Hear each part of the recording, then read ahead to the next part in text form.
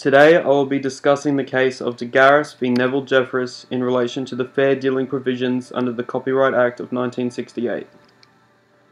Fair dealing outlines the circumstances where material that has previously been copyrighted can be used without permission of the author. The respondent, Neville Jeffress, owned a press clipping service that monitored newspapers. Subscribers received a photocopy of the material together with a statement of source in exchange for a fee.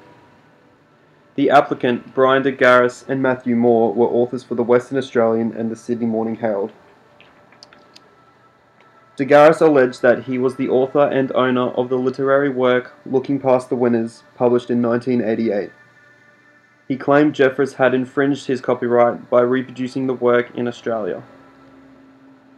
Jeffress relied upon the fair dealing exceptions of research or study under Section 40, criticism or review under Section 41, and reporting of the news under Section 42, subsection 1. The main issue for the court to decide was whether the fair dealing provisions were applicable. In order for the provisions to apply in these circumstances, the dealing has to be 1. For the relevant purpose, and 2. Fair. Here, the relevant purpose refers to the person, not the resulting reproduction. Firstly, was the reproduction of the material for the purpose of research or study?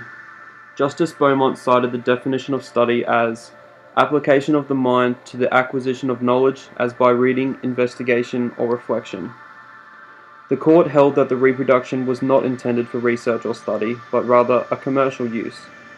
It was considered irrelevant if the material was later used for research or study.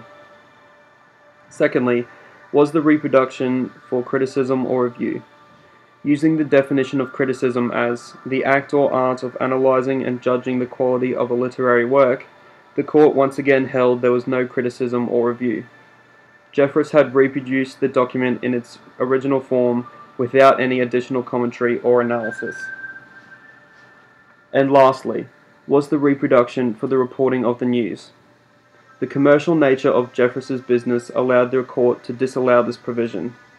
Additionally, the material was not republished in any manner, rather just supplied to the customer for leisurely use. On the issue of fairness, Justice Beaumont cited that 1. It was a question of degree, and 2. There were various factors that needed to be evaluated, such as the general impression of the situation, the extent to which the materials were used, and the number of newspaper clippings. Justice Beaumont held that the dealing was not fair.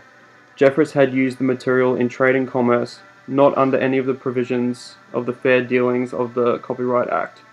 Therefore, Jeffress had infringed de Garis's and Moore's work.